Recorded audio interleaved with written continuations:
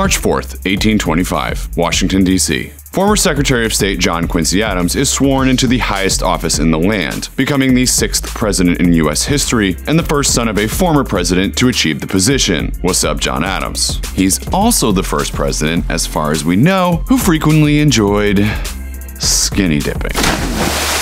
The thing about John Q was, he was a pretty straight-laced guy. I mean, look at him. He's not the kind of bro you'd look at and say, I bet he loves being nude in public. But apparently, when it came to swimming, he did. As political boss Thurlow Weed, who once hit on the riverbank to confirm the president's habit in the buff, said, quote, Adams seemed as much at ease in that element as on terra firma.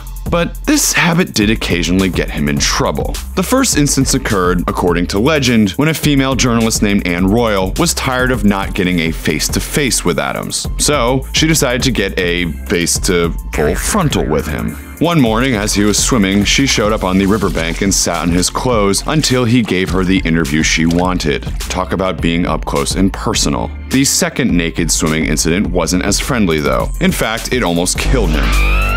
Feeling confident, he had a White House servant named Antoine row him across the Potomac so he could swim across the entire river, which is cool, great, until a storm came up and capsized the boat. Adams, who was already naked, swam back fine. Antoine, however, fully clothed, stripped as soon as he hit the water, likely due to how much his clothing would have weighed him down and potentially drowned him. This is how he and Adams ended up on the shore, both naked and exhausted, which is a reality show I wouldn't watch. Too tired and embarrassed to move, Adams gave his clothing to Antoine to run back to the White House and grab him some new threads. In the meantime, Adams got in some naked basking on the bank, as he later wrote in his diary, which also gave him plenty of time to decide, well, that he was never going to try to swim from the other side of the Potomac again. And he never did. What's your favorite bit of presidential history? Let us know in the comments, and be sure to check out Raider Red's new series, Legendary Firearms, every Thursday at 11 a.m. Central Time on our YouTube channel. I'm Christopher Pilney.